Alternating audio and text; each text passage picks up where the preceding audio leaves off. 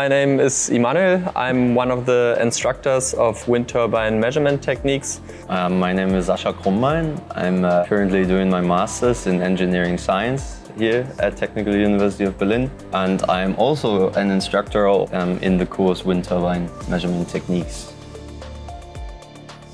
What you see behind is a great wind tunnel, Großer Windkanal, at Technische Universität of Berlin. It is basically a closed ring where there's a fan inside and it accelerates the air and up to certain wind speeds. And basically we investigate, also do some comparisons between the two rotors that we have available. So with this course, the students are measuring the power performance of the rotor at different operating points. And we have in this course two rotor types, which is one is a wooden rotor with 2-meter diameter, a hand-carved rotor based on the plans of Hugh Pigott, and we have one 3D printed rotor, which is the result of a master thesis from Laurin Asfalk. This project was about finding an alternative method to produce a rotor blade, and we thought about doing it like with a 3D printer, because a 3D printer can produce more complex forms than you can carve out by hand with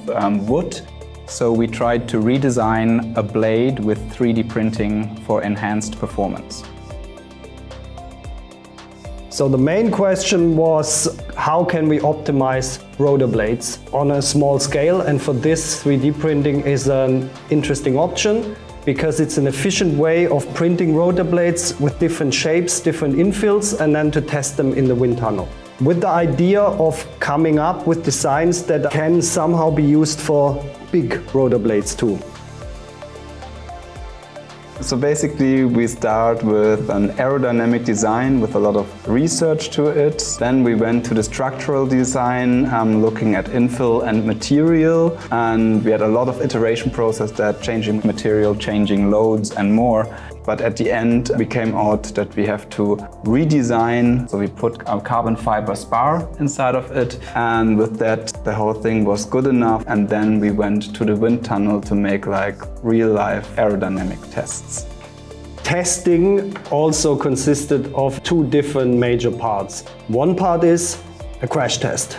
Is it strong enough if you bend it down? Does it crack the shell? That was the big question to answer. First with simulation, then with experiments. Once that was clear that it's strong enough, we tested whether the aerodynamics work properly, whether this wind turbine can extract the energy from the wind.